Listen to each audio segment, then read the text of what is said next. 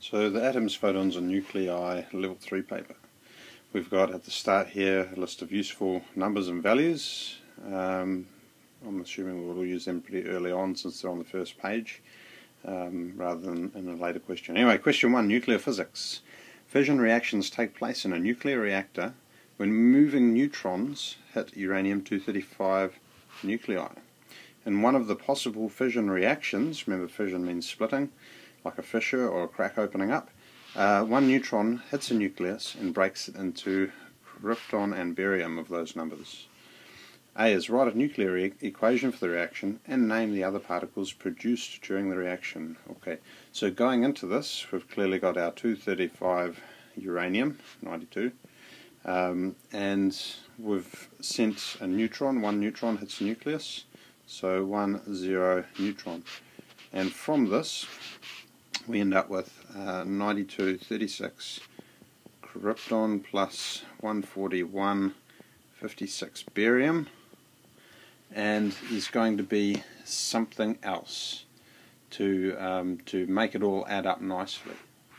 So let's how do you do this? You count the numbers of the remember all the conservation laws, the mass numbers and the atomic numbers should equal. So 235 plus 1 is 236, so it means we need 236 on the right hand side.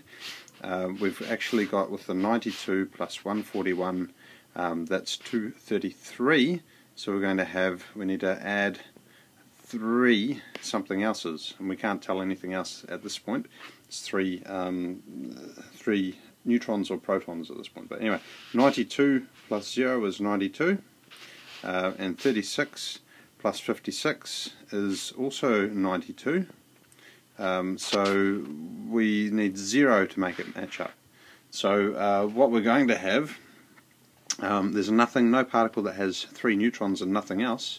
So we're going to have 3 plus 3 individual neutrons of 1, 0 each.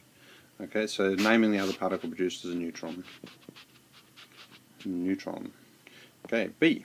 If the moving neutron has a kinetic energy, well, there must be the input one, otherwise they would assume you could read ahead and find out what the answer is. If the moving neutron has a kinetic energy 7.45 times 10 to the minus 16 joules, let's underline that, show that this energy contributes negligible mass to the mass of the moving neutron.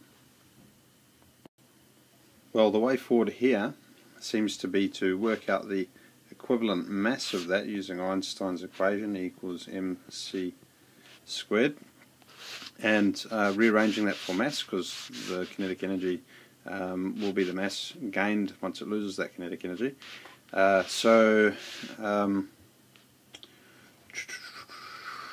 Now, actually, that's an interesting one. How does that energy relate? Is it actually giving it mass while it's moving? That seems to be how it works anyway. It gives it mass while it's moving. So we want to know whether that energy gives it mass. That's significant. So anyway, we're finding out that mass from here. We've got m equals the energy we've got above there divided by c squared, which is 7.45 times 10 to the minus 16 joules divided by the speed of light squared, and that equals 8.28. Okay, that's not the important bit, this is the important bit, times 10 to the minus 33 kilograms. So it's a very, very minuscule amount. So that's the mass that would come from that energy. Okay, so how do we show that it contributes negligible mass to the mass of the moving? We have to go back up and look at our mass of a of the actual neutron itself. So let's go back up to our data that was given, and we've got this information here. We've got the mass of a neutron is 1.6749 times 10 to the minus 27. So our one down there was what do we get? Times 10 to the minus 33. So that's 6 orders of magnitude. That's times 10 to the power of 6 difference. That's a lot of differences. A lot of yeah, it is. It's a big difference.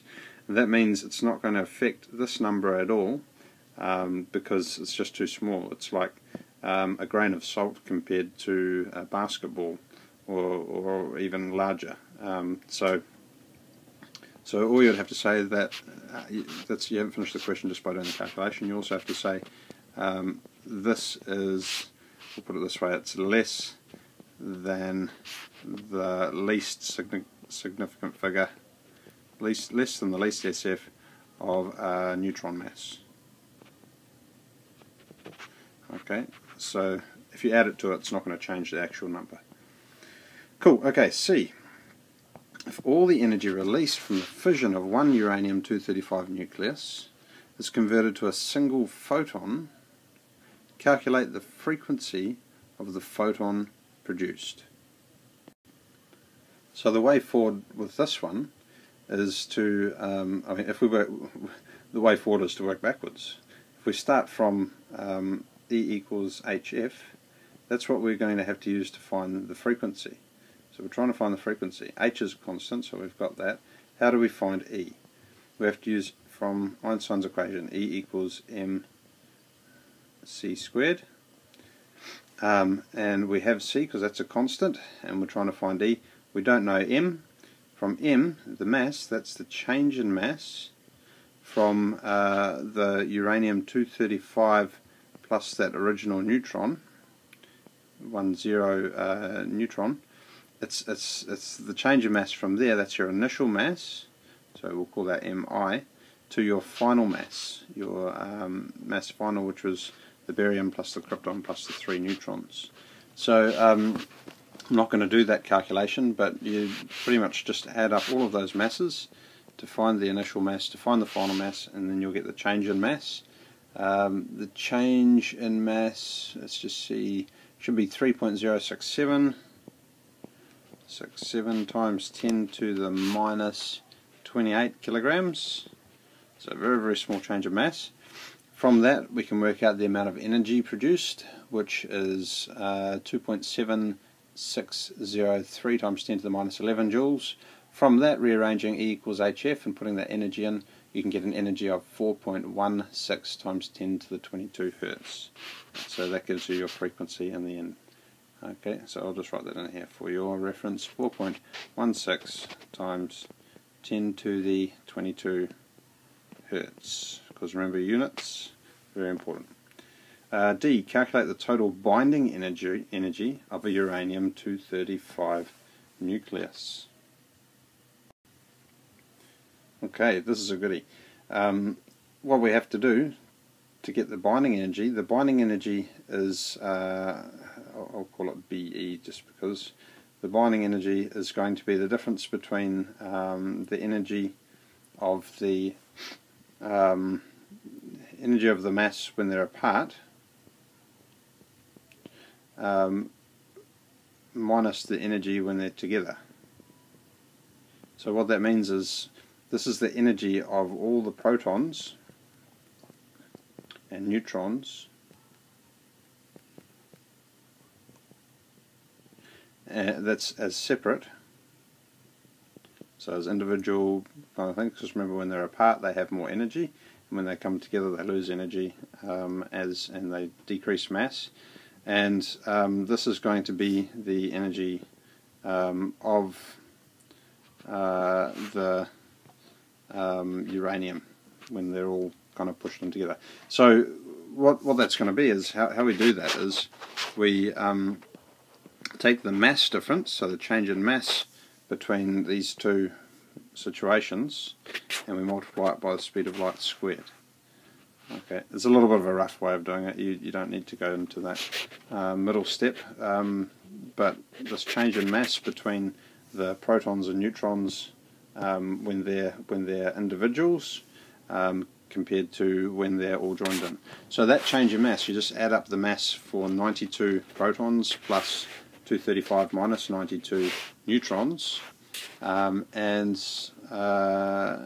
then you find the mass of the uranium atom all by itself, and you should get a difference in mass, or remember we call it the mass deficit, of I'll just write it in like this, change the mass or the mass deficit.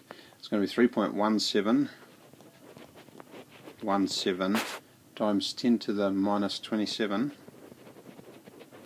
kilograms. And then you just multiply it by the speed of light squared, and that's going to give you the total binding energy. If you wanted the binding energy per nucleon, then you would have to divide that total energy divided by the number of, which is 235, the number of nucleons. So that works out anyway to be 2.85 times 10 to the negative 10 joules. That's the total binding energy. Okay. E. Explain in terms of binding energy why the mass of a uranium-235 nucleus is less than the total mass of its constituent nucleons.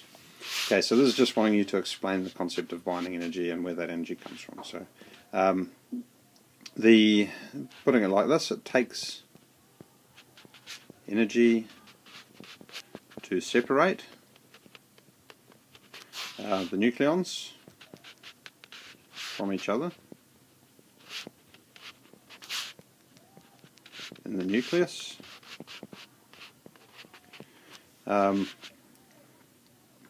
This energy is, if you like, stored as mass in the nucleons,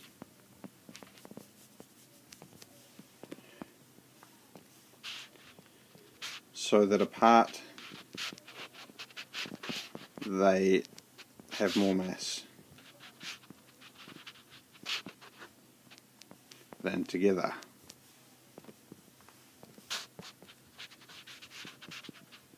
Or something to that effect. You can talk, and remember, I'm not sure if I made the link there, but yeah, that's, I have. Binding energy is this mass deficit, but in terms of energy. So the actual answer says binding energy is the energy which must be supplied to separate the nucleus into its constituent nucleons, or it's the energy released when the constituent nucleons are brought close enough to form a nucleus. As work has to be done to separate the nucleons, their total energy increases, and accordingly their mass will increase due to mass energy equivalence.